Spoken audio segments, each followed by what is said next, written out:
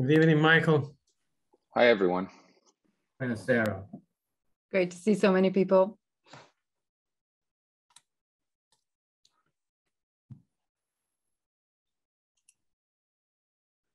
Okay, we have several others are joining.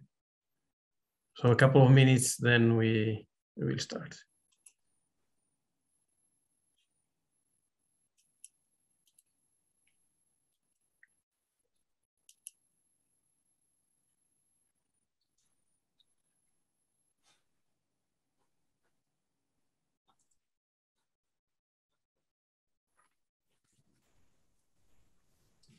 Okay, so let's start now.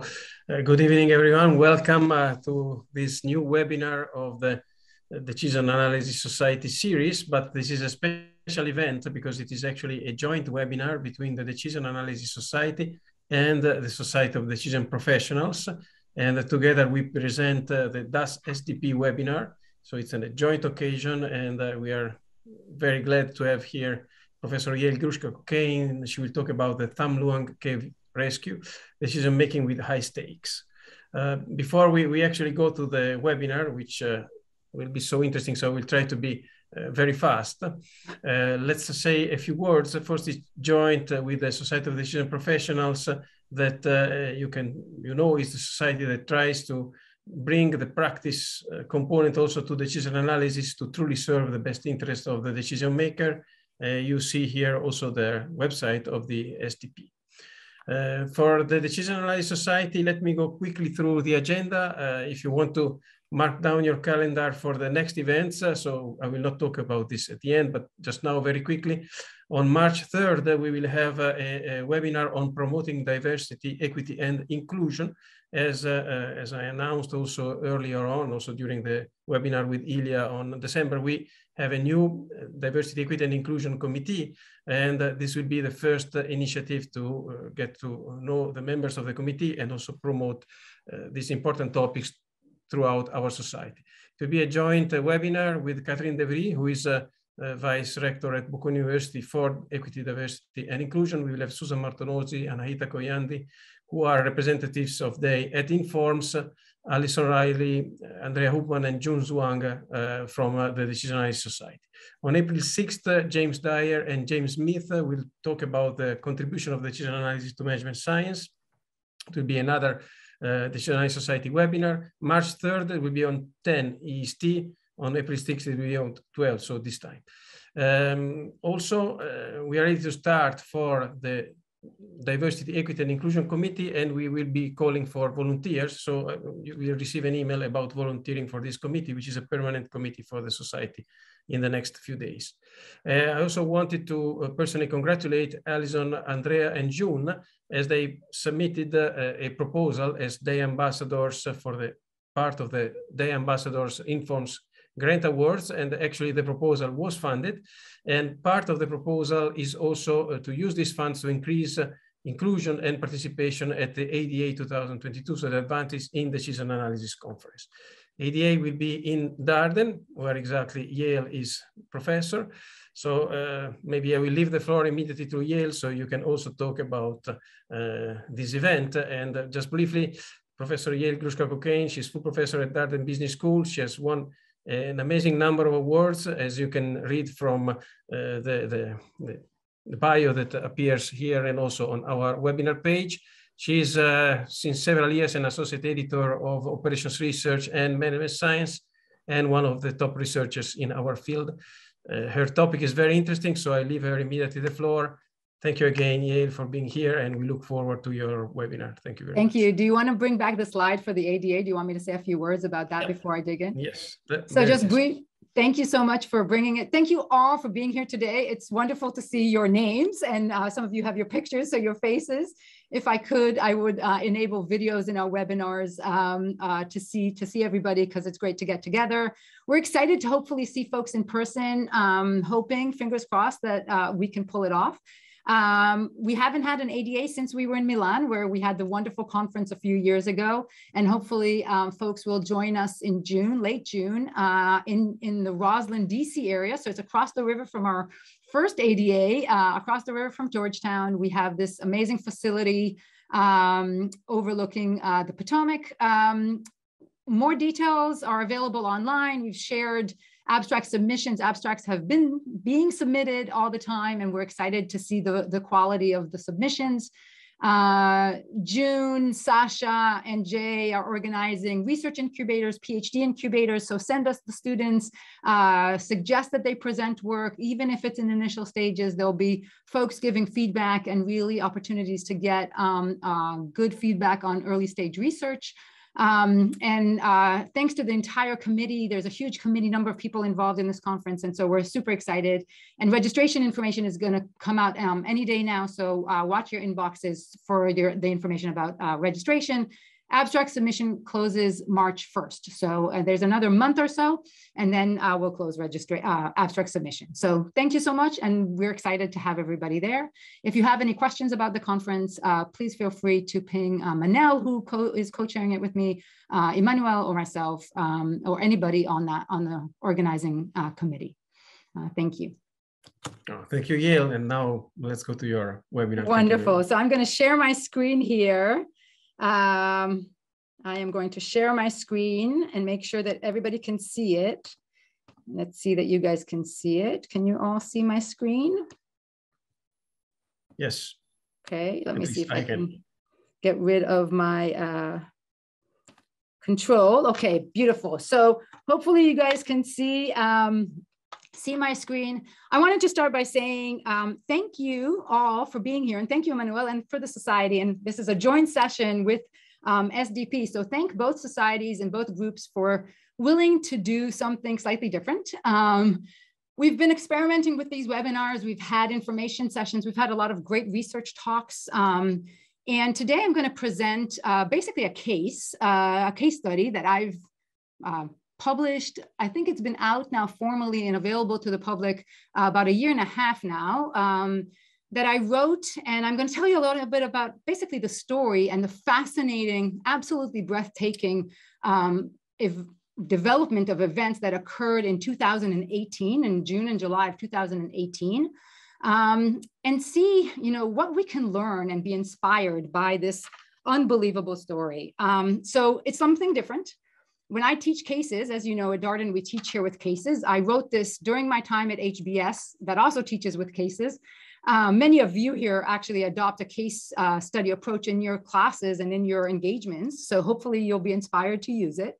But when I teach, I typically like a very conversational kind of situation, or I have a discussion going and students come ready to and prepared to engage in a dialogue. I can't quite pull that off in a webinar, but hopefully we will hear some voices. We asked Informs, and Beth has been so kind to make sure that you all have the ability to unmute yourselves. And hopefully we'll get folks either asking questions or answering some of the questions that I'll pose, or using the chat or the Q&A. We have all of these kind of ways in which we can get some engagement here. Because I think that hopefully you'll all be taken by this story, and you'll have a lot of interesting either thoughts or questions or inspirations to share. And so please, please, please express that in any way that you can. If you want to say something, you can either type it in the chat, or you can try to raise, I believe some of you have the raise hand button, or just let me know that you want to ask a question, and I'll let you ask a question, and you can unmute yourself and we can hear your voice. As you know, I teach cases all the time, and we write new cases on a regular basis. And my cases are typically, received pretty well. I will say that one of the reasons I'm excited to bring this case here today is that from my experience teaching it, and I've done that for the past couple of years, it is one that absolutely sits with students. They're blown away by it. They keep emailing me and expressing how meaningful it was, and how it's really been an incredible case to read and to experience. Sometimes I have some guest speakers from the folks that I'll share with you that I interviewed and I got to know really well. And it really makes people think about just opportunities, life, organizations, how to deal with moments of crisis, how to trust our gut and our intuition, how to think about different cultures and different languages. It's a truly international case. And it's a kind of, for me, it's been humbling to see what people do for one another when they don't know each other, when there's really no reason for them to be in that place, when they're not necessarily paid for it, and how people go out of their way to save lives and to help each other out in moments of crisis. So hopefully it will be uplifting and inspirational to you, but time will tell. So please read the case if you get a chance. And today what I'll do is I'll kind of walk you through the highlights. I'll tell you the story, and I'll pause to share some anecdotes around lessons learned, or you know, the type of lens that we can cast on certain developments that occurred over time, or ways to think about this problem and how it evolved and how it changed over time. As I mentioned, this is a case study that I wrote during my time at HBS. There's actually two cases. There's an A case and a B case. And you'll see in my presentation here today, the separation here. It's a pretty natural separation. The A case is about the search, and the B case is about the rescue. I wrote the cases with two other HBS professors, Francesca Gino and Gary Pisano. Many of you may know them very well or use their materials very well. Francesca is more in the negotiations and behavioral side of things. And Gary does a lot of work on project management, like I do, a lot of work on organizations and agility. And they teach this case in a variety of different courses. So what's also interesting for us is that there's multiple facets by which to look at this case and to think about it. And I'll just bring a few insights throughout my conversation here. I'll highlight a few insights, but hopefully you'll find draw your own conclusions from the case. It's also timely in some ways. The Oscars are upon us. And for those of you who like to watch documentaries, there is, late in the fall or earlier this year, this academic year, there was a new movie that came out. There's been many movies about this whole story. It clearly is one that fascinates a lot of people for the reasons that hopefully I'll highlight today. And the movie is, it's online now. You can stream it on Disney+. Has anybody seen the movie? If you have, either raise your hand or type in the chat that you've seen it. I'm just curious to know if folks have seen it. My suspicion is that we'll see it in the Oscars as a documentary nominated for an award. And I highly, highly recommend it. If you are fascinated by what you hear here today, if you're taken by the story, hopefully you'll spend some time and watch it in your free time. Can folks type in the chat? I know that actually I see that Robin tested that. So I know that you can. And nobody here saw the movie? Could that be? Oh, I see somebody raising their hand. Okay, Dave, sorry. Okay, Dave, good. Now I know that somebody has seen it. So that's good and reassuring. So in a way, it's reassuring that at least the technology works and I can get that feedback, but it's also an opportunity because maybe I'm going to be exposing some of you to this story for the first time. And so I'm glad because I think that it's one that you probably want to be aware of and that you'll learn a lot from. There are other movies coming about this rescue mission. It's been highly publicized. And so I know that there's also a fiction movie coming out, but I highly recommend, at this point, I recommend this documentary specifically because it's very, very well done. It's made by those who directed Free Solo, so Oscar-winning documentary folks. So take that as a movie recommendation. And if those of you who know me know that I'm obsessed with movies and I like to recommend them. So this is just another instance of that. So how did I come to write this case? Or why did I write this case? Maybe you guys remember, go back, now it's like 3.5 years ago, okay? This was June of 2018, so pre-COVID, when our world was very different. But what started to emerge in the press is day by day, we started to see these headlines and it kind of started to propagate across the various news outlets. And it was a truly global set of reports that came out day after day about a group of boys that went missing. They're often called soccer boys. They're all part of the same soccer team. And I'll tell you a little bit more. They went missing after a practice on a Saturday, but they formed this wild boar group, wild boar soccer, I should say football group that went missing. And people knew that they went into the cave. We'll talk about the evidence that was on the ground to the fact that they were in the cave. But day after day, they weren't found. And so these headlines, okay, June 24th was the first date when things starting to appear.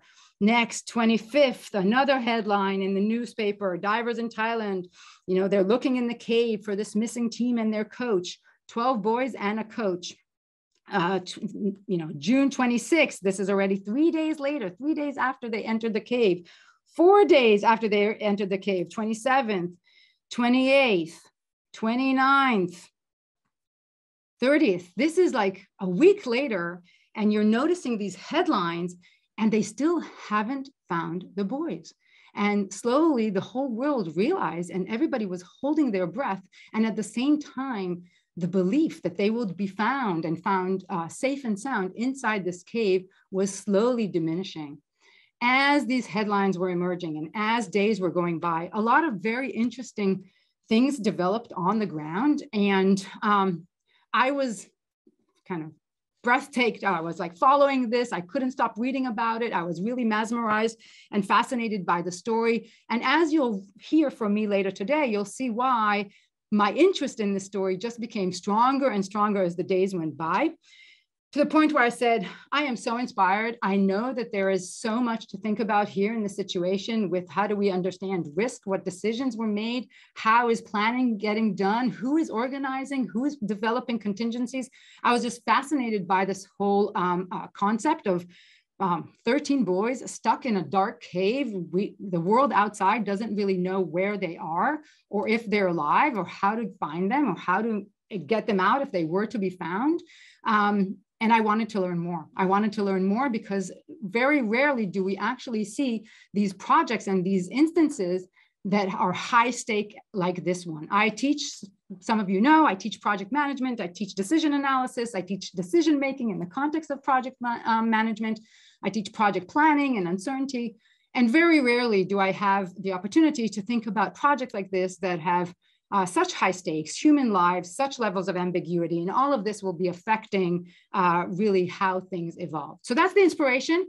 And I'm trying to build that tension to make sure that you guys just see and recognize that what you might feel here just by seeing a few headlines, add that to media and reports and rain and weather and monsoon coming. This was a very, very stressful time. And this was a situation that very rarely we find ourselves in, okay? And I wanted to see, what can I learn from it? What can I be inspired by? How can I be inspired by it? How can I inspire others, like my students or others, to kind of think about things differently? So at the heart of the story, it's a story about 12 boys and their coach. You'll see in a picture in a moment that their average age is somewhere around 14 or 15, so about the age of my son. They were practicing football or soccer on a Saturday, and they decided after practice to go on a stroll. Nothing unusual. They weren't being rebellious. They weren't taking unusual levels of risk. They were doing something that they often did, which was to go to these local caves and to explore. They were spending time together. They were very close to each other. They still are very close to each other. And they went to a known spot nearby, a very well-known touristic spot to explore the caves. This is late June, so we're talking June 23rd here now. And I will say that they also knew that the caves would be open. These caves typically close down for the monsoon season, but typically that happens early July. So they were about a week away from the caves being shut down and closed. And the reason these caves shut down for the monsoon season is because what happens in these caves is that they get flooded with water. When there's a lot of heavy rain outside, the rain enters into the cave, and these caves very quickly get submerged in water. And so they shut down and they're closed. But this was still June. Yes, there was some rain the days before that, but the caves were still open and they went together as a group. You'll see that they were very well organized. They took some flashlights, they organized their bikes, they put everything in place. They weren't necessarily trying to do anything that was provoking any specific kind of dare or anything that was risky. They were doing something that in their mind was pretty standard. I also wanted to kind of pause on this picture for a moment and say that a little bit of a disclaimer. And again, I know that Dave saw the movie, but as you watch the movie and maybe as you read the case study, if you read it after this session, you'll see that the boys' voices is somewhat absent from the documentary, from the record, from the case study. So we interviewed many different people and represented many different perspectives. We did not interview the boys or the coach or their families. Neither did the documentary really represent that perspective. And you can take it for what it's worth. We were told that the boys preferred to kind of get their privacy back. They had a lot of media attention, they had a lot of exposure, and they wanted to go back to their lives. We didn't necessarily push on that. We were very respectful, and we understood that perspective and really respected that dearly.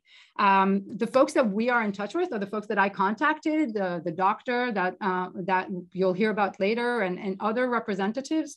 They are still in touch with the boys, who are all doing great and are doing fine, and you know, they're older teenagers by now. But I just kind of wanted to say that it's not totally missed upon us that perspective is not kind of heard throughout the case or the movie, but I'll talk specifically about the case. And that's, you know, it could be that in the future that's going to yield a lot of interesting insights. I know it's going to yield a lot of interesting insights because they survived in the cave under harsh conditions. But and I'm not trying to have a spoiler here, but I also want to make sure that folks know that they did survive under very harsh conditions. And there's probably a lot of interesting and absolutely inspirational things that we can learn from their time in the cave. We focus on the work outside. We focus on all of the organizations and the people that came together and the activity that was outside of the cave. And that is the primary kind of perspective that we take throughout the narrative in the case. Okay, so that's about the boys. Take a look at them. You'll see them again. Don't worry, I have more footage. Okay, anybody been to Thailand? Folks been to Thailand? I know you can raise your hand.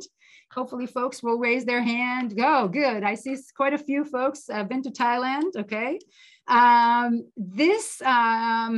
The location of the caves, of these caves where the boys ventured in and where they live is in northern Thailand. So Chiang Mai area, if you've been there, beautiful, very hilly kind of topography, very picturesque and scenic area with a lot of great tourism, lots of caves, lots of mountains. So folks go and come and visit this region for that. Cavers, folks who do climbing and caving, they know the region, and it's known for these types of excursions and opportunities. And so this region is a known tourist site. It's not as if it wasn't a known tourist site. You'll see that the cave is pretty well organized and structured. And so the region is North Thailand, and it does suffer, or west, or mostly north of Thailand. It does suffer from monsoon. So come the summer, they get huge amounts of rain in a pretty intense kind of window that typically peaks around August, but it's known to start late June and July and peak around August and September. Okay. Has anybody been in these actual caves before? I don't know if folks have actually been. Mike, do you have a question? Oh, Sanjay, go ahead. Have you been in these caves? Can you share with us? Not in this case, but I'm from India, Meghalaya. There are a lot of caves, if you have heard about it. Okay, yes, and have you visited them? Do they also get kind of submerged in water during the monsoon season? Yes, you are correct. During the monsoon season, they are submerged, and tourists are not allowed to go there. Okay. And you are talking about the rescue and the search team. I actually personally saw that in the coal mine, the workers got trapped there, and by 15 to 20 days they were there, and like the rescuers could not help them out. Yeah. Because the water was too much flooded there in the coal mines, and ultimately like they just brought the dead bodies. Yeah, so there are, so thank you for sharing. There are instances, and we can talk a little bit depending on time. Towards the end of my presentation here, I have a few other kind of crises or these types of extreme events that also get taught and that we've learned and been inspired by that I'll mention. There are some similarities. There are some very important differences in terms of the lessons learned. Some stories end in disasters where lives are lost. And again, I'm foreshadowing a little bit here, but I because it's a short webinar, I want to make sure that people know that the boys are safe at the end. And we're just gonna, by the end of it, hopefully you'll understand how mind-boggling it is that they actually are. But that is the situation. So thank you, Sanjay, for sharing. Mike, your hand is still up. Is that an old hand, or do you want to add something? You've visited this area as well. Is Mike there? I don't know if Mike hears me. Okay, I will continue. Okay, so what happens, or what turned out, a kind of big picture here. This is a little bit of an overview. This is my project kind of definition, project framing mindset. Kind of wants to kind of, again, highlight the scale and the degree of ambiguity in this case. We are talking about 12 boys and a coach lost in a cave. The beginning, the goal was to find them, but it really wasn't clear what the scope of this project was going to evolve into. Are we going to find them alive? Or are we going to find them not alive? Are they going to be dead? Are we going to have to retrieve them, their bodies, as we just heard, like other previous instances that had occurred? Or if we find them alive, what are we going to do then? What are the conditions going to be? How are we going to rescue them? There are so many levels of ambiguity here that the scope was very vague, and every day that passed, that scope was evolving and changing. Timing was a constraining factor here in the sense that it was closing in on them.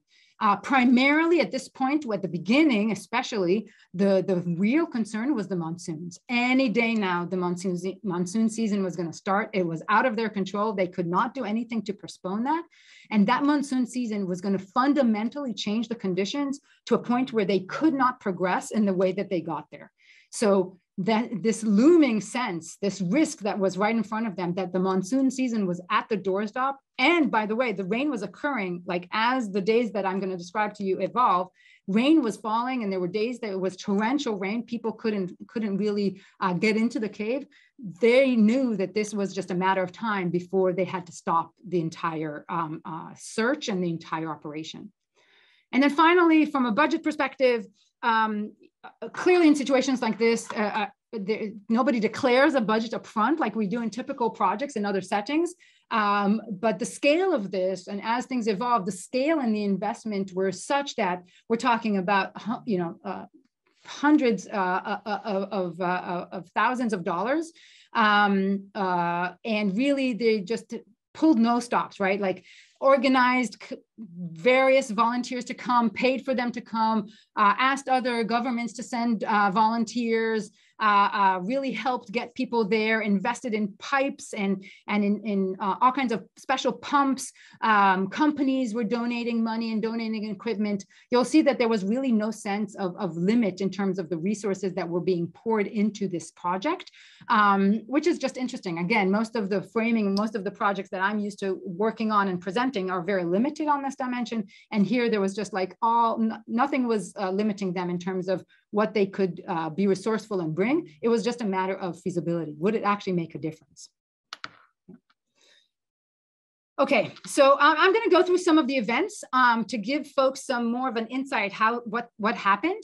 And I'm going to, in between some of the events, I'm going to pause and make certain comments to highlight where I think are interesting kind of moments or interesting opportunities or interesting either decision moments that occurred, trade-offs that were taken by individuals, So we're going to be extracting some lessons learned as we look at the timeline. Okay, and the case is really written in this way that especially the A case, it's a chronological development of the activities, and then we analyze in class how this makes us feel and what do we learn from it.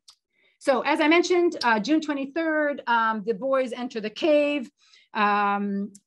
They really, they were just, we don't know exactly when they entered, but they entered towards the latter half of the day and close to kind of the closing time. The ranger came around 5 p.m. and really, did his daily checkup, the daily routine that he usually does. It was really the deputy ranger who typically shuts things down.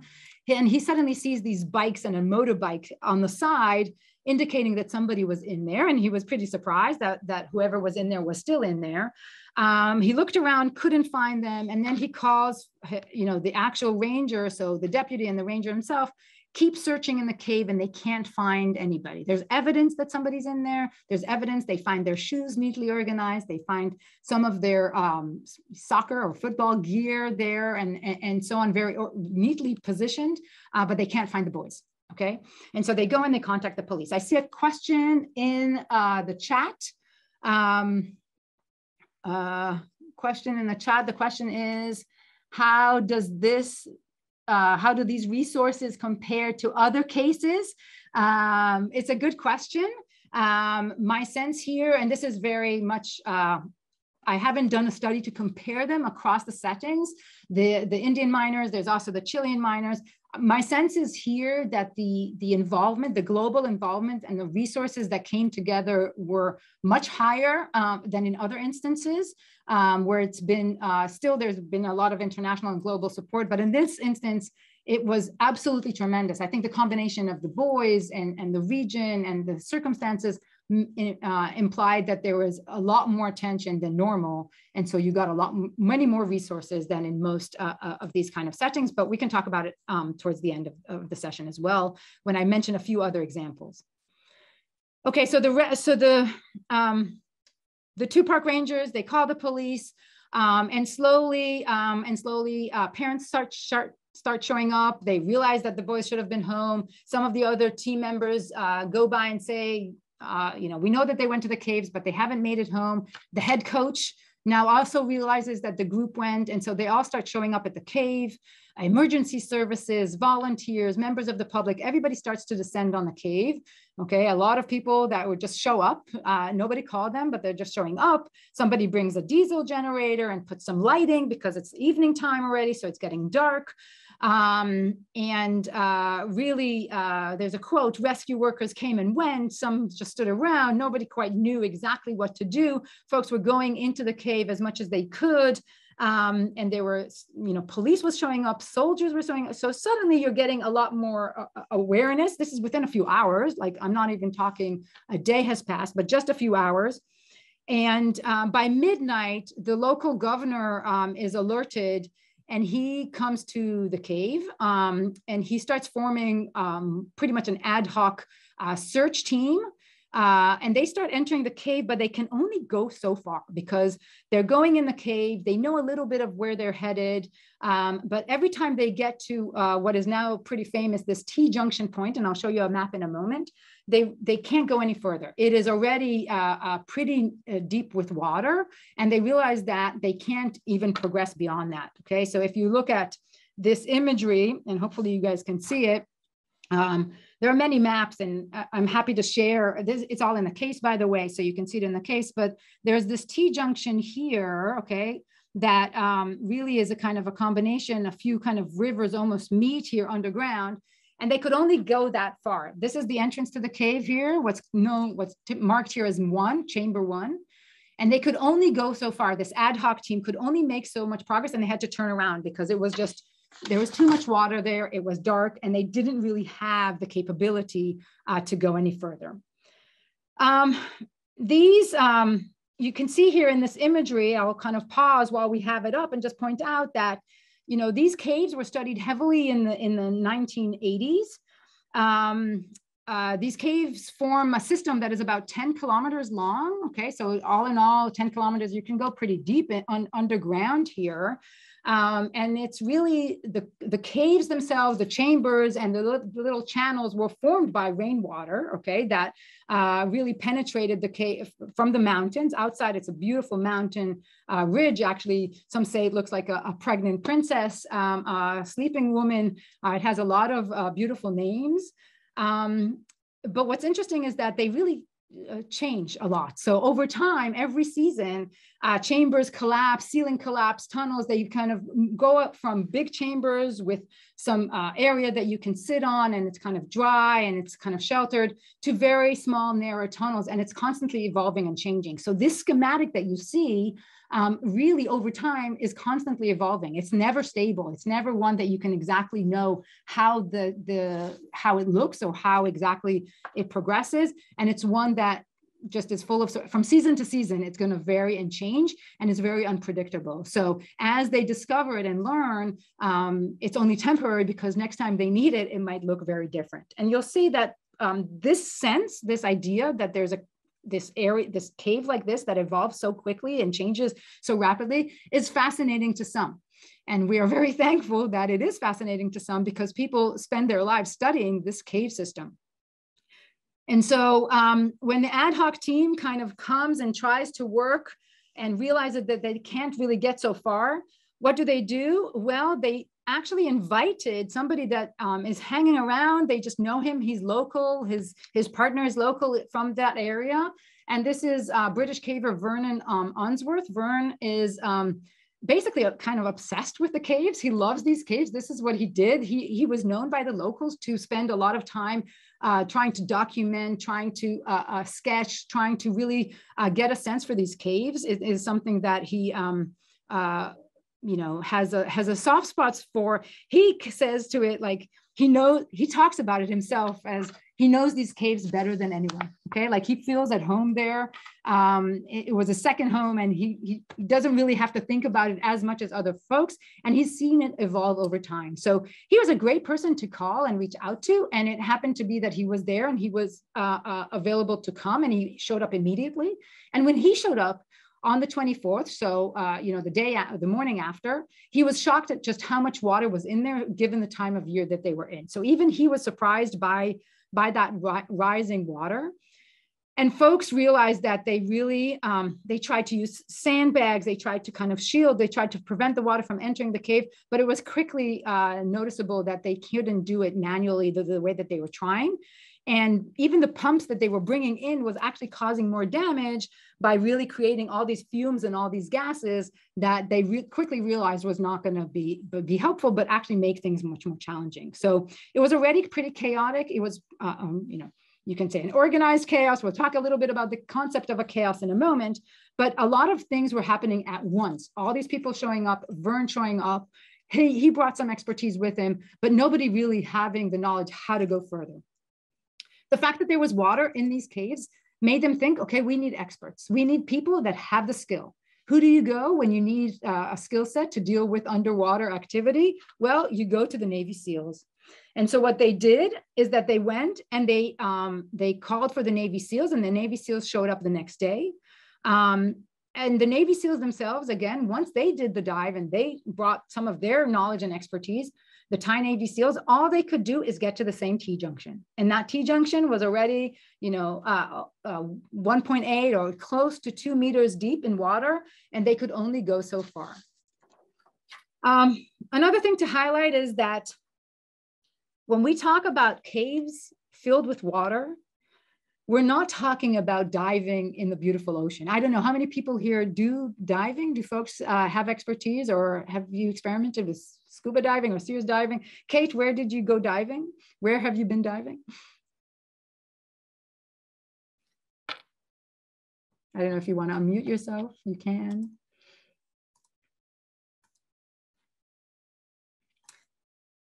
Maybe, oh, there, I see it in the text, beautiful. So I see, you see, okay, so Bill actually has specific cavern certification, muddy rivers. So we see here, we already in this group of folks in the Decision Analysis Society and SDP, we have some folks who have Very interesting set of experiences. So some diving in Australia, some diving in more like caverns or caves and muddy rivers, where you start to sense that there are actually different types of capabilities and skills. And swamp diving and this diving in very muddy, dark waters inside caves where you don't have the light, the natural light from going on top and rising to the surface, where you don't have that guiding you, is a totally different set of skills than diving in other circumstances. It really makes a fundamental difference. The type of water, the environment, the light that you have, the air and the composition, it makes a difference to your diving capabilities and tendencies. And it became apparent in these early days that that you really need that skill set. You need special equipment. You need a special type of ways to breathe and ways to use your oxygen. The team was laying the line, what's called. They put in a line to guide divers. So they lay the line for the first time that they dive in there. But folks were really recognizing that even holding on to that line and using their tank in specific ways, it's different from what you're used to. You just have to develop these skills and these capabilities in a cave to learn how to orient yourself different, to listen, to smell, and some of these features that they did not necessarily have the capability or the equipment to do. And so as days evolved and as the Navy SEALs failed to make progress, Vern realizes that we need the level of above. The Thai Navy SEALs is not enough. We need people with this specific combination of skill set, okay? So as we see from the chat, not exactly muddy rivers, not caverns, but specifically diving in deep caves. And so Vern writes this note to the Minister of Interior and the Minister of Tourism and Sports, and he says, time is running out. John Valanthan, Richard Stanton, and Rob Harper, these are the world's experts in this very particular dive. They're in the UK. Please call them immediately and get them through the UK embassy. And it happened to be that Vern knew them. There was another woman local who knew Rick and had some contact. And so the numbers were written. There's this note that I got a picture from the Minister of Tourism and Sports with the actual acknowledgement that they need that skill above. They need that next level, okay? The picture that you see here, that's Vern with the local governor making this claim. We need to expedite and we need to bring in the right skill set. Okay, so what happens next? Or let me pause for a second. I'll come back to the story in a minute and the timeline. I know everybody's on tenterhooks, even though you know the ending. But a few interesting things here. It was chaos, okay? Folks were coming and going. There's a lot of critique that people are tempted to have when they first read about it, because it's clear that nobody quite knows exactly what to do. Should we pump? Should we drill? Should we use pipelines? Should we bring the military or civilian soldiers or police divers or not? But that kind of chaos actually implied that they knew to reach out to Vern. So there was somebody making that call who sought that expertise. They reacted fast. They tried things out. They brought the Navy SEALs. They reacted to the water. That combination, you needed somebody who happened to be there, who knew to recognize that you need these experts, these UK diving experts. We don't know if it wasn't for that kind of open-mindedness, whether or not Vern would be on site and whether he would have the insight to invite these other divers. Not everybody now, a lot of people know their names, but 4 years ago, they were not necessarily household names, surely not in Northern Thailand. And yet you needed to somehow get in touch with them as soon as possible. Another set of coincidence, kind of that, you can say it's luck, you can say a lot of different things, and we can interpret it in more detail, is that the Minister of Tourism and Sports was there. And I spoke to him, an amazing individual, and he tells it very bluntly. He wasn't even invited. He wasn't asked to be there. He wasn't encouraged to be there. Nobody in the government came to him and said, we think you should be on site because of your role. He was sitting at home following this like a lot of other people. And his wife said to him, this is a national park. The boys are part of a soccer team. You are the Minister of Tourism and Sports. I think you should go up there. So he went up there uninvited. He took initiative, and we're thankful that he did. He he's fluent in English. And so he picked up the phone and called Rick and John and invited them to come as soon as possible. And then he says another serendipitous kind of component, he puts it down to serendipity, is the fact that in order to get the divers there as soon as possible, they needed a plane ticket and they needed quick visa entry into the country. And he could do that within a couple of phone calls. And he puts it down to the fact that he's built relationship in their cabinet. They sit by alphabetical, by their name. And on his two sides, on his left and on his right, were the Deputy of Foreign Affairs and the Ministry of Tourism. And so he picked up the phone, which is not common, I am told, in Thailand. And he said to them, I need you to help me. And within a day, or less than a day, within a few hours, the tickets were organized. And Rick and John and Rob Harper were on a flight to Thailand, and they got to the site as soon as they could to help with the rescue. Okay, so back to the timeline. Okay, so that happened. Some of it was coincidental. Some of it, maybe we can learn from it in terms of dealing with very messy problems that we don't really know who is going to solve and how you find that expertise. But I'll come back to that and I'll try and end on time. So we are on June 27. The boys are down already. You know, they're gone. 4 days now have passed. 4 days since they entered the caves, and we still don't know where they are and if they're alive. The U.S. Special Forces, a group led by Major Hodges, with his second in command, Derek Anderson, they are asked and invited to come. There is protocol. The embassies know this. There is actually a pretty robust international system where a country in need can actually invite other special forces to come. And so this group was located in the Asian Pacific, and they were asked to come. They have expertise in the logistics and running these types of operations, not specifically cave diving or rescuing, but they know how to operate in cave and in situations of crisis. And they were invited to give counsel and bring that kind of logistical expertise to the Thai military. And you'll see that they're going to be pivotal in some of what happens. Later that day, John, Rick, and Rob show up. They made it there pretty quickly from the moment that they were contacted. Rick was saying it was complete and utter chaos. They were volunteer rescue workers, journalists, and everybody just milling around. We were really swollen up by people taking pictures. And the first thing that they noticed or they felt was really nobody was in control. Similarly, John says, initially, everybody was mixed up. There were press, all kind of different agencies, civilians wandering around and saying, how can I help you? How can I translate? A lot of goodwill, a lot of desire, but really lack of organization and clarity. And in fact, they were told not to enter in the cave. They were told they're not allowed to dive. They were being told, don't enter, don't dive. The Thai military, the Thai Navy SEALs, and the governor in place was not comfortable with them risking their lives and just walking into what they knew was a very risky situation. When you talk to Rick and John, they'll also say that, they're middle-aged. I'm all for middle-age, but they were middle-aged. They showed up in like shorts and flip-flops, like nobody knew exactly who these individuals were.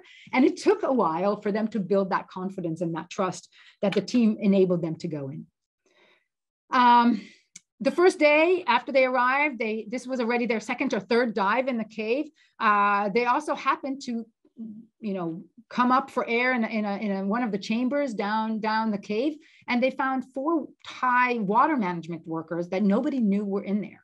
They were there, they were part of the efforts, and they got stuck there, but nobody was talking about it. Nobody knew that they were stuck in there. And that again added to the kind of sense of chaos that was going around. 29th, lots of rain. Heavy rain was falling. They had to stop the dive. They couldn't. In fact, the days were going by, and really they were feeling the chance that the boys are in there and alive. This is already the 29th, and they entered on the 23rd. Was really the belief was wildering, and they basically wanted to go home. They were about to kind of decide to go home, and they were kind of exploring that already. And they just said, John said, I have a quote here, he was feeling very pessimistic about their odds, okay? They were disappointed in themselves because they kind of gave up. The Thai government and the people and the families and everybody around did not. Everybody kept on praying and believing and committing to the continuous search. And so, you know, then at the next day, you know, they kind of tried to encourage them and tried to kind of persuade them that that they should stay and that they should give it another go. Okay, and these are a few pictures of John and this is Rick and John and all of their gear during that time. Okay, during this time, again, a pause in the story. We're on the 29th. We're still looking for the boys. But at this point, I just want to kind of highlight a few other things.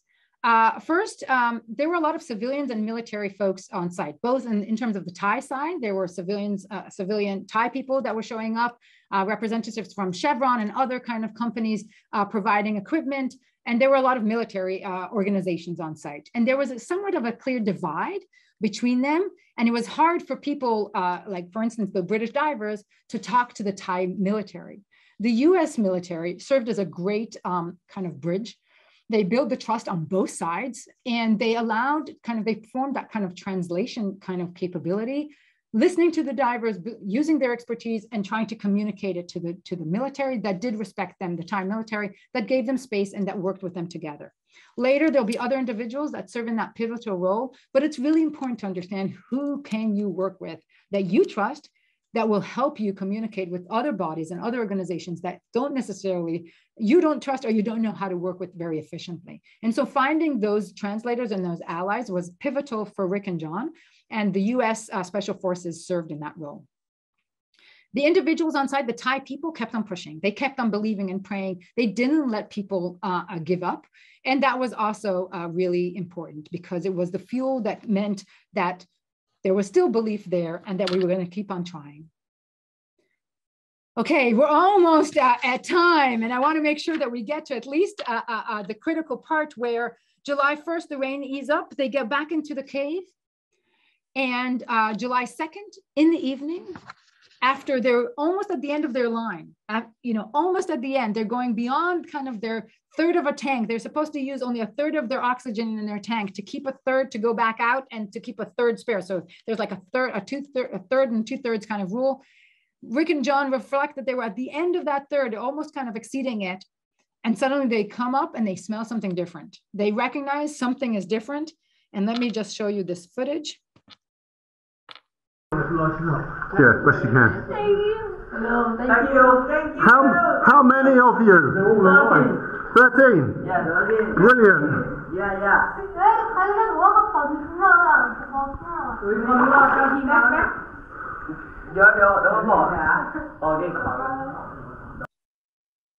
They surface and they find 13 of them. And as you heard, this was like real footage. Brilliant. They couldn't believe that they found them all alive in this cave in the dark. These boys, they were some of them maybe got a bit teary, but they weren't overly emotional. They seemed in good spirits. They seemed by and large pretty healthy. Of course, they haven't had food for 10 days. This is already July 2nd. They went missing on June 23rd. Okay. And they found them in the cave to the dismay and disbelief of basically the entire world. This video has over 26 million views online, and you can find it no problem because it is so moving. And you can watch this footage. There's a few more minutes of it. I'm going to skip it right now, but it is really kind of important to kind of recognize how they felt in that moment. But suddenly, in that moment, everything changed. Okay, and I'm going to just skip here to the my next slide and skip a couple to say, well, now the boys were found. They are sound. They are safe. A huge sigh of relief by the entire world. But then they realize, wait a minute, now our problem has shifted. We have to get them out. The monsoons are still coming. The oxygen levels in that cave were dangerously low, and they cannot survive in those caves for much longer. So what do we do? So now they really had to face a totally different problem, and they had to figure out how do they rescue the boys. And there were 3 options that they really identified. And I'm speeding up just a bit because of time, But hopefully you can see just how rich and fascinating this story. And thank you for sticking with this session. If you have a few more minutes, I promise not to go too late. And I'm happy to send you all this information after the session. 3 options were identified. We either drill and find an alternative way entry into the cave, like they did in the Chilean miners situation, or we try to pump out the water and drain the water, and until we do, the boys stay inside, or we dive the boys out. Now, this dive out was absolutely, like, they couldn't even think about how they would do it. The boys could barely swim. Some of them could barely swim, let alone dive under these circumstances. Recall, this is like over 2 kilometers worth of tunnels with water in them and deep and caves that are completely submerged in water. How would they dive them out? So the diving out sounded kind of a long shot. The drilling was also problematic because it would take a long time, and they couldn't really, they didn't really know the implications for the cave structure. And pumping the water, again, with the monsoons coming, it might take months for them to pump out the exact amount that they needed. They were pretty successful on the entrance area in chamber 3, but they knew that there were going to be real challenges to pump out the water to the degree that they needed to in order to get them out. And so really umming and ahhing and thinking about all of these opportunities and all of these options, they decided, or it became apparent, that the only real viable option was to dive the boys out, as crazy as it sounds. And here's where it becomes really interesting, how they started to talk about success and the chances. They did not think that they would get them all out. They started to reframe it from like, how many will we save, to the fact that they will save anybody. The fact that the alternative is that everybody dies versus saving maybe some of them. They started to kind of think about what is the best way to do it. And suddenly they came up with the idea, maybe we need to sedate the kids. They had some struggles with a few of the other, you know, those workers, those water workers, other Thai even Navy SEALs that all got very stressed and panicky underwater. And suddenly John and Rick had the idea to sedate the kids. They contacted Dr. Harris, Richard Harris from Australia, who happens to be an anesthesiologist. And they asked him if he would sedate the kids. And his initial reaction was absolutely not. It sounded ludicrous to him to do this, to sedate people, submerge them in water for a journey that was going to take quite a long time. They realized that there was no risk-free option. And they realized that of all of these options, they really had to choose the less worse or the less risky option. And so all of these statements on this slide, and some that are mentioned in the case, were really ways in which they convinced themselves, in some not small part, and the authorities to give the approval for the operation. John contacted Dr. Harry, and he showed up, and he was incredible in his effort. And then they got to work. Now we're suddenly very concrete. The scope is clear. We need to rescue these boys. At first, we had no idea what was going on. And now we know what we're trying to do. We're trying to rescue these boys, and we're trying to get them out of the cave. They were safe inside, and we had to put their lives in danger to get them outside of the cave. But if we left them in there, they would for certain die with the monsoons coming in. So they got all tight with the scope and professional, and they started to execute on a plan. Dr. Harris arrived from Australia. He examined their health, and he concluded that he could do it. They realized that they needed more expert divers. They contacted a couple of other divers from the UK, and they made sure that they brought equipment that was missing. They assessed the equipment. They built a lot of the plan around what they had on site, but they also brought in things like lead or things that were hard to find locally in order to enable this very sophisticated operation that they were about to ensue. Sadly, that week, as things were progressing, we're already in July 6th. So think about it. The boys are still in there. Now they have some food and they have more care, but they're still in there. This is already 2 weeks later, and they're stuck underground. And along the way, with the attempts to bring them food and take care of them, one of the Thai Navy SEALs, a retired Navy SEAL, sadly actually died. He struggled to breathe, and his tank ran out of air, signaling and indicating to everybody just how risky this situation was, just how tricky this dive was going to be, and really professional, very healthy individuals struggled to do it. And it really raised the stake and made everybody aware of the fact that real tragedy can occur. And it did with the Thai diver that lost his life. What they did is, again, they raised the ante, they practiced, the US Special Forces folks encouraged them to do a rock, to do a rehearsal of concept, really a drill. They practiced in the car park, they laid things out, they went into a swimming pool, they brought local boys that weighed about the same. They really tried within a day, within 24 hours, to practice and not take anything for granted, and to perfect this plan that was going to be so complex and really so unbelievable to execute. The execution, we're at the end. It is 1:01, but these are the 3 days moment of truth. It happened over 3 days, July 8th to 10th. This was the plan, and there's a project plan in the case that we compiled. Dr. Harris, the cave diver and anesthesiologist, dove in with the expert divers, and he was there. He interviewed each one of them, and he sedated them, gave them the first dose of anesthetics, and he put them in their mask and put them in there in the entire suit, and put them on a basically, you'll see in a moment how they were transported in these kind of stretchers. And he stayed there the entire day inside the cave, just working with each boy at a time. The boys decided the order in which they were going to be saved, and they decided that they wanted to be saved based on who lives the farthest, so that that boy could be saved and go and tell the other boys' families that everybody else is on their way. 4 divers took active part in it. Each one of them was going to hold on to a boy that was sedated. These divers, their responsibility was to take the boys that were now under the sedation from chamber 9 to chamber 3. So to take them, really the bulk of the diving and the tricky part out. They were kind of assigned, each one of them, to a single boy. They also got some, they were trained on giving more, topping up the anesthetic, because it was going to take 3 hours. So these things wear off. They were told how to deal with the equipment and all of the diving gear to make sure that they're in good hands. Along the way, there were other teams supporting them, other divers, international divers, some of which I'll mention in a moment. And they were connected to the divers, so they were really kind of tagging along. So these are a little bit of images just to kind of get your imagination going on how it looked. A main diver tied to the boy who's on a stretcher, who's kind of sedated and basically sleeping. And from time to time, they stopped to make sure that they were breathing.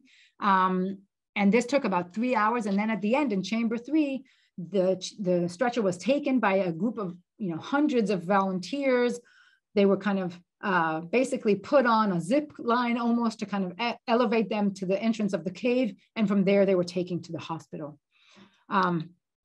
It's incredible if you think about it, like how they must have felt to take a boy who's talking to you, who's been in there for over 10 days or 2 weeks now, sedate them, and then kind of submerge them in water. That feeling is just so uncomfortable and overwhelming, and yet they knew that that was the only way that they could do this and get them out safe and sound.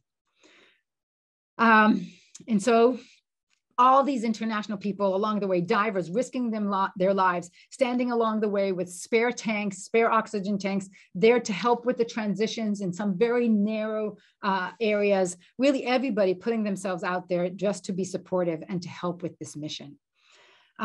Luckily, the monsoons also held off. We're now already July 8th, okay? So like this is already into the season. It could have been a downpour, which would have halted. So every moment counts.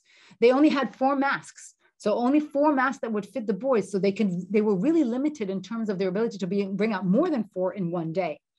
So, and they planned to do these hot washes, these almost like sprint reviews, after action reviews after every day. And they learned from day to day. And the first day was a huge relief and a huge celebration because they were successful in bringing out 4 boys, one after the other. The first one, they were just absolutely prepared for the worst, but they did it. That boy got out all the way and went all the way to the hospital and was fine. And after that, 3 others followed. They learned that evening that they need to do minor changes. They had to be careful with, of course, not cutting any of the gear, any of the suits, because they had a limited amount. They wrote the name of the child on their arm because they didn't really know their names, and they wanted to make sure that they knew what to say at the end as to who this kid is. There were some issues with some of the tanks and making sure people topped up. So they learned and they drew some good lessons from one day to the next. Day 2, boys out safe and sound, 4 more. And again, the world was watching. This was unbelievable that they could do it. And day 3, after 18 days, all 12 boys and the coach were out safe and sound. And the divers were out. There was that one tragedy and the death of the Thai Navy SEAL that passed away, but otherwise the boys were out safe and sound. And this operation, this incredibly risky operation, was a true success. And so I'm going to pause here. I have a couple of other slides here, but I know that folks are we're already running late, and this is, there's some questions here, and I want to make sure that I pause and say, thank you for sticking with me. From here on, there's a few more slides that I'll share that are interesting because the nature of the operation from before the boys were found to after the boys were found really changed. The way that we think about ambiguous and chaotic situations where randomness and we need things to happen by chance and we need to enable them to happen by chance versus a well-planned and tight executable project is very different. And the decision-making is very different in either set. There was a clear hierarchy of decision-making once the boys were found. There was somebody who approved the operation and gave commands. There was a lot of chaos up front, but some of that was needed. Without it, they probably wouldn't have gotten the skill sets to come. They wouldn't have gotten that crowdsourcing capabilities. And they really wouldn't have gotten this speed in which that was vital and fundamental because towards the end, the rains were starting. If they waited a few more days, it definitely would have ended in a very different place. I'm going to pause. I see that there's a few questions. I'll keep here on the slide. I'll leave it with, in the background, this notion that there are other crises that we sometimes teach from and learn from and are inspired. And if we had more time, I would ask for some similarities and differences between them. But I'm going to see, I see that there's a question here. Dave, do you have sound that you can ask your question, or do you want me to read it out loud? I think I have sound. Do I have sound? Yes, you do. Thank you. Nice to talk to you. That was great. Just such an exciting, dramatic story, and you laid it out so nicely. I was wondering if the decision to sedate the youth is not something I picked up in the press, and I knew about it through the documentary, which I recommend. But I know that the choices were limited, but I still don't know if it was objectively a good decision. It fortunately had a good outcome though, but I don't know how, I'm not sure if it was a good decision. It's a great question. I think that that's a great question. And I agree with you. During the days when this was evolved, I didn't pick up on the fact that they were sedated. I learned it pretty early on when I was doing some of the research for this case, but you're right. It wasn't something that was necessarily shared very publicly. My sense from talking to Dr. Harris, he joined one of my classes in December. He dialed in from Australia. And so we asked him a little bit about this. He didn't think it was a good idea. Like, he thought it was ludicrous initially, and he was the guy who sedated them. I think some of the way that it was treated was because he had specific contracts being drawn around his liability. I think that there was a lot of concern that if it got out that this doctor was sedating these kids, that it would reflect on him personally until they knew that everybody was safe and sound and there was no kind of long-term implications. I think they were keeping that information pretty tight because getting the Thai government, and again, this is a fascinating part of this case that we could spend an entire session on alone. The Thai government was very hesitant and very reluctant to just let the international team take over. Everything had to be a little bit of a give and take. And when you talk to the Thai government and you kind of understand their perspective, the liability and the idea that foreigners are going to risk their life, their reputation, their career was not one that the Thai government takes lightly. because they respect those individuals. They don't want them, they don't feel that everybody in the world has to give up their lives for the Thai citizens. They're very appreciative, of course, but they didn't want to take anything for granted. And the fact that a doctor would do this, that they would do this procedure and risk the boys' lives, they knew that could backlash. He didn't want to be presented as Dr. Evil. You can kind of talk about it to some extent. But I think that was one of the reasons that they kept that information fairly secretive. But now I think that they're more comfortable sharing. But that's a good point. And whether or not it was a good decision, that depends who you talk to. Of course, now justifying it, as we know, occurs once we've made decisions. It's hard to disentangle. But it seems like this dive was so technically complex that I believe them when they say there really weren't that many options. They could not train these boys to do this dive. Some of it was like, 40 minutes, an hour worth of a dive underwater, under conditions that mature grown adults, yourself, you have some diving experience, we would not be able to kind of sustain it without getting all stressed and getting all anxious and claustrophobic. And these kids were already in there for quite a long time. Now, maybe some of them would be okay, but I think the sense was that those chances were even slimmer than having them sedated and more easy to manipulate, if you will, as a package, than them trying to teach them and guide them alive. So hopefully, Dave, that answered. But yeah, no, I hear you. And can I add that they did take somebody out unsedated, an adult who panicked and, yes, and nearly caused the deaths of both the diver and the... Yes, that was one of the water workers that were stuck in there. That wasn't even all the way in chamber 9. He was stuck in earlier on in the cave. And so that was another example of just how difficult it was for them. And another indicator, and remember, this was after also the Thai Navy SEAL passed away. So like there was a lot of evidence to suggest that expecting the boys to overcome and to complete this dive and obtain those skills was going to be an extreme long shot, probably right. Even less, lower risk, higher risk than what they ended up doing. Okay. Great. Thank you so much, guys, for your questions. I see that there are a few more. Let me see. Nadia, do you want to ask your question?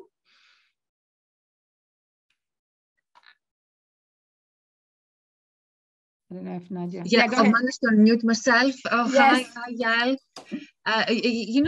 Do you think that was an example of a garbage can decision model where things happen by chance, or at some level there was a kind of management and direction because everyone had the same vision, and that led to a positive outcome?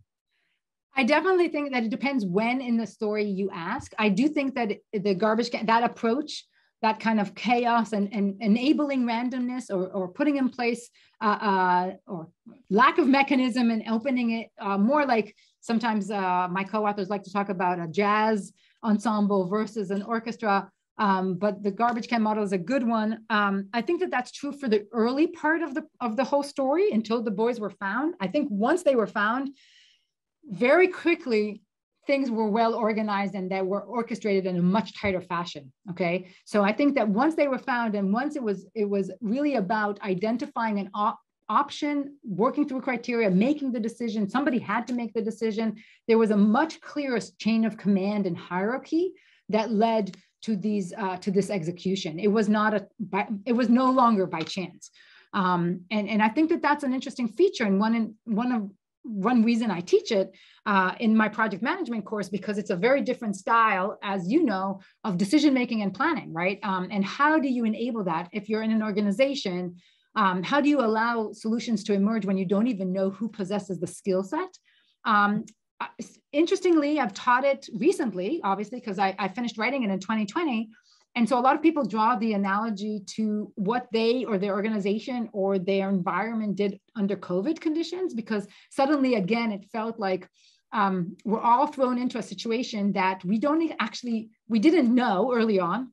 Some of us feel like we still don't know what the solution is, who's going to know how to solve this problem, who possesses the insight, where's the solution going to emerge from? And so there was a lot more of a sense of let's all try and work in different directions. Let's, in a way, enable chaos and competition and multiple parallel trials in order for a solution to emerge.